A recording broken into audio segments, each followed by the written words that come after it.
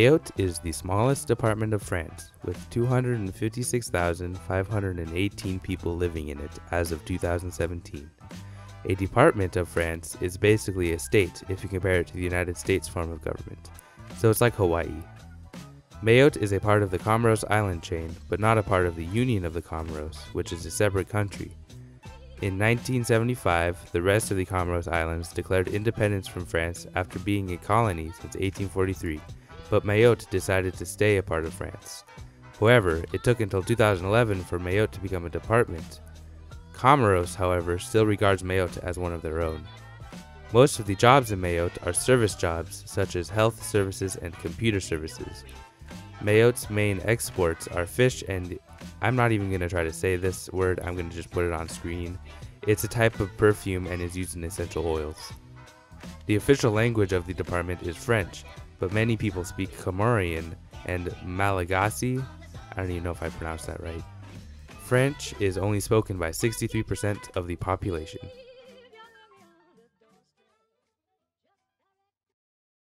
We will be back after these messages.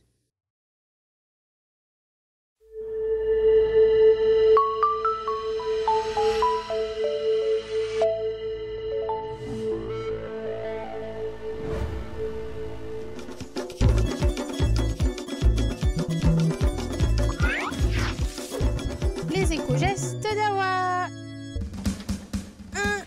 Allez, allez, avance. Y a pas de stop ici. Quoi? Mais quoi? Au voleur, au voleur. Oh mais non, qu'est-ce que j'ai fait? C'est ma faute. Quelle erreur! J'ai fait mes achats sans regarder les étiquettes énergétiques.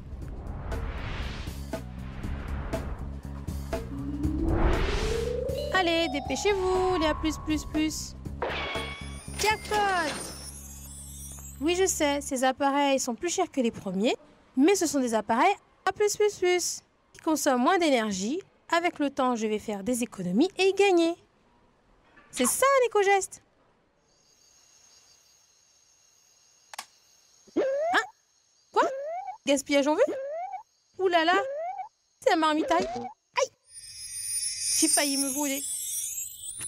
Petit éco-geste pour l'environnement, mais grande économie.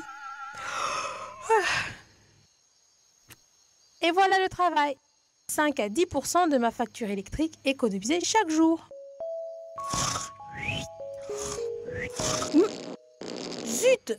La batterie de mon portable. La production d'électricité à Mayotte, ça provient à 95% du pétrole. Et le pétrole, c'est rare, c'est cher et ça pollue. Basi harakari fikiri.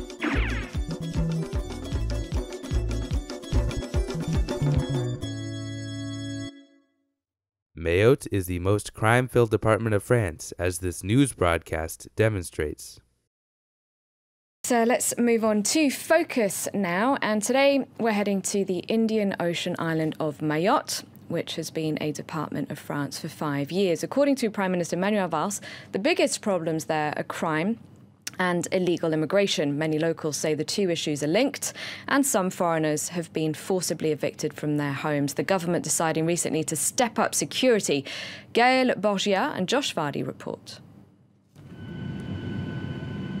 Welcome to Mayotte, a French overseas department located near Madagascar, 8,000 kilometers from Paris.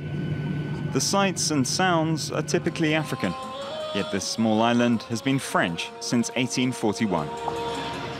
Nicknamed the Island of Perfumes, Mayotte is one of the 4 islands forming the Comoros archipelago that used to be a French colony. But 1974 was a turning point. The people of Mayotte voted to remain a part of France. The other 3 islands chose to become the independent state of Comoros. Ever since then, there's been a widening discrepancy in living standards between the Comoros, one of the world's poorest countries, and Mayotte, a piece of France with higher wages, better health services, and proving very attractive to poor Comorians and mainland Africans. Today, 1 in every 4 person in Mayotte has entered the island illegally. There are loads of us refugees here, from all over. Rwandans, Burundians. There are lots of us Burundians here due to diplomatic problems in our country. I earn €6 a day. I sell this. Tolerated until recently, illegal immigrants are now being blamed by many locals for the rise in violence and theft, with figures skyrocketing throughout the island. Some of the locals want illegal immigrants out of their island and have decided to act upon it, forcing settlers out of their homes. With a hidden camera, we were able to film such a scene. Under the passive eye of the police, men, women and children comb through the village and pressure illegal immigrants to leave. Pourquoi vous les chassez? Vous en avez marre?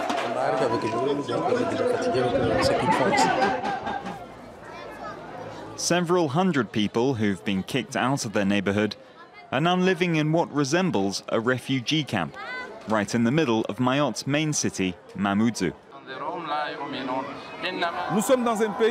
We're in a country where there's a high rate of youth crime, where it's unsafe. There's a lot of fiscal pressure, with new property taxes about to be implemented. So considering this situation, there had to be a scapegoat. And this scapegoat is the Comorian people. Meanwhile, schools haven't been spared by these tensions and are another symbol of Mayotte's failures. 8,000 babies are born in Mayotte every year. To keep up with the pace, France would have to build one new classroom every day. Today we're allowed to film a striking example of Mayotte's overcrowded schools, the Yunusa Bamana High School. A group of students have just entered the premises chased by a youth gang. Policemen in full riot gear think one or several of the gang members may have made their way inside the school. They find a group of teenagers in one of the classrooms.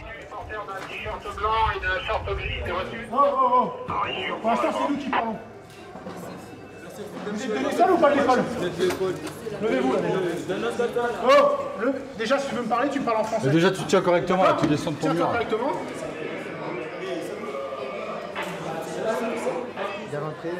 A 15-year-old intruder is finally arrested.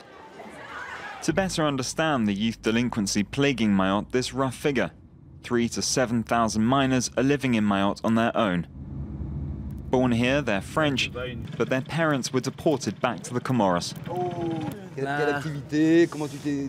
An NGO is trying to provide these children and teenagers with an education. One of their classrooms is here in Kaweni, a place labelled Mayotte's most dangerous slum. L'adjectif qualificatif. You underline the qualifying adjective in the other sentence. Dans l'autre phrase. Il y en a qui partent de loin. Some come from far away and get up really early in the morning to be here, so they must like it. They are always as hungry for knowledge.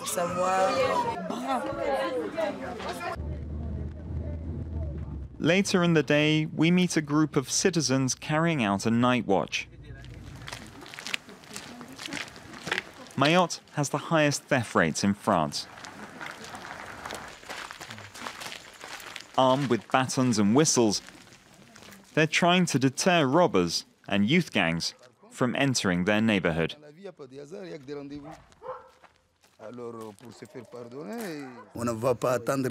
We're not going to wait for the state to get the job done. I don't know what the state is doing, but it's not doing much.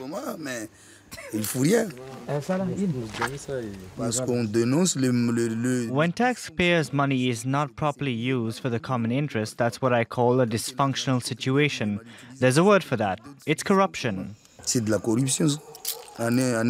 Raoul Morivili was city councillor from 2008 to 2014. We ask him what he believes is at the source of Mayotte's many problems. The heart of the problem is illegal immigration. The police force are completely overwhelmed. You just need to see the amount of people coming here every day.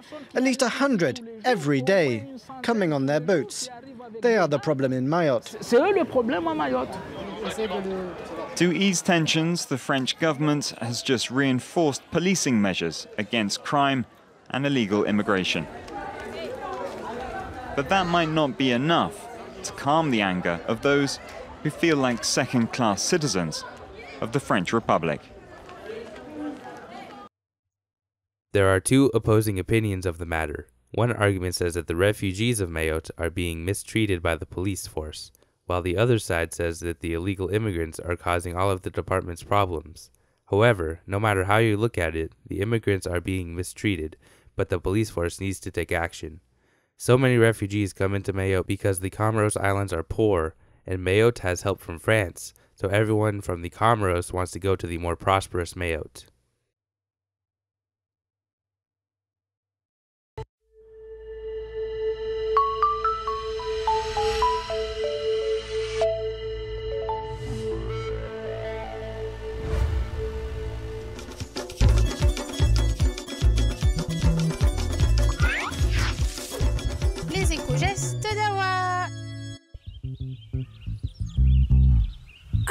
j'ai hâte de l'avoir fini cette maison.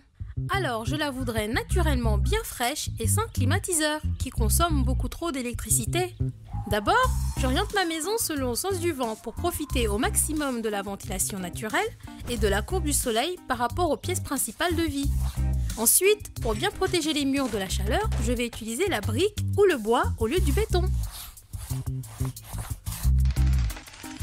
La brique, c'est un bon isolant, le bois aussi. D'ailleurs, je peux aussi mixer ces matériaux. Et pourquoi pas avec de la pierre ou du bambou?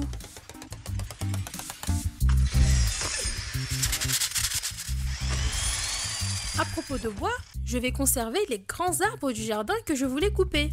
Leur ombre protégera ainsi la maison du soleil et cela offrira plus de fraîcheur. Ensuite, il faut faire circuler l'air en créant un maximum d'ouvertures. Ça, je le sais. Il me faut aussi un toit bien clair et bien isolé, car c'est par là que le soleil chauffe le plus. Je vais donc choisir du blanc ou du beige. Les couleurs claires repoussent la chaleur du soleil. Je vais aussi isoler avec de la laine de roche ou de la laine de verre. Je verrai avec le vendeur le meilleur prix. Mais si je dois construire un deuxième étage, je protège au moins ma toiture avec une isolation provisoire, avec une ventilation en dessous, type coco tressé ou structure bois. Enfin, je vais installer un bel auvent qui protégera ma terrasse du soleil et des protections solaires aux fenêtres. En plus, ça donnera du caractère à ma future maison. J'ai bien avancé. En construisant correctement ma maison, j'améliore le confort de toute la famille et je fais de vraies économies. La production d'électricité à Mayotte est réalisée à 95% à partir de pétrole, qui est une ressource chère, polluante et qui se raréfie. Basi harakari fikiri.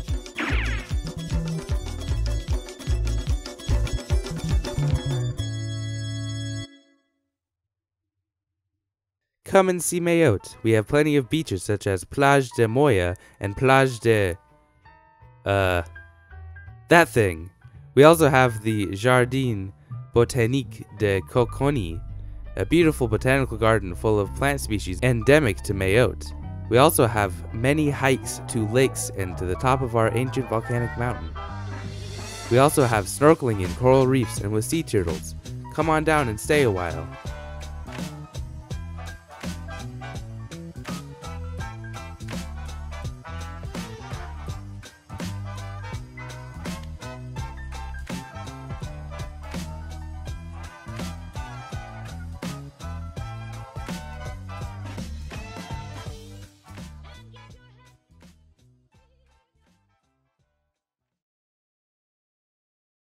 Thank you.